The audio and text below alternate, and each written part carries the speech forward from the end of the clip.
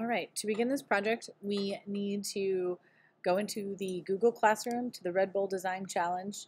You're going to click this free textures from the textureking.com website, and you are going to search for a texture that you want to use for this portion of the project. You can click view all textures or whatever, find one, click download now. And then from here, when it opens into your web page, you're going to hold Control, click your picture, save image as. We're going to call it Red Bull Design and click Create. We're going to name this texture Texture 1 and then click Save. Okay, once that's downloaded, we are going to open our Photoshop and create a new layer, a new project in Photoshop.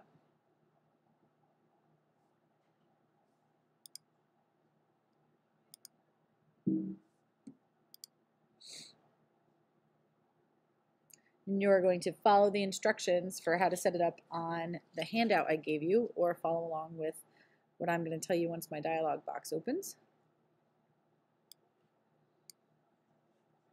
Okay, over here in our preset details, we are going to name it Texture 1, or excuse me, Background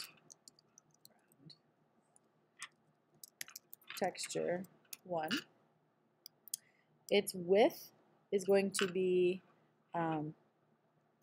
17 by 11. We're going to keep it at inches. It's going to be landscape.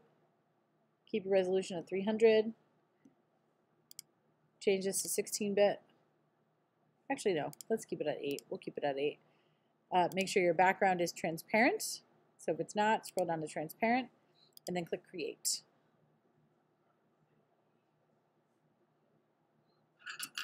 Okay. Once that's open, we are going to drag our texture into,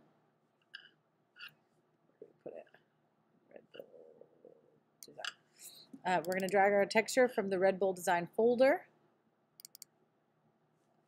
right into our Photoshop window.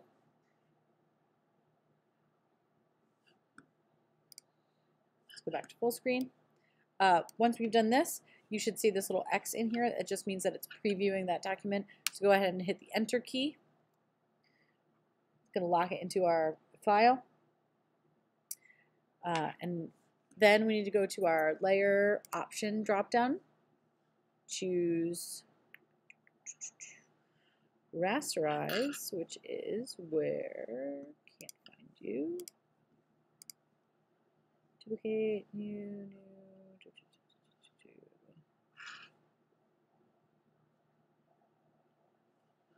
Where am I not seeing this?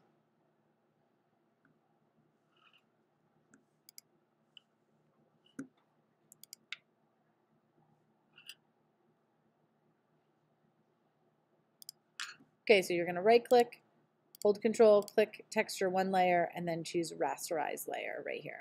Okay, then we are going to resize it. So Command T, holding the Shift key, you want to drag your image of your texture out so it fills the whole space, and then tap the Enter key and then save your document and move on to tutorial number 2.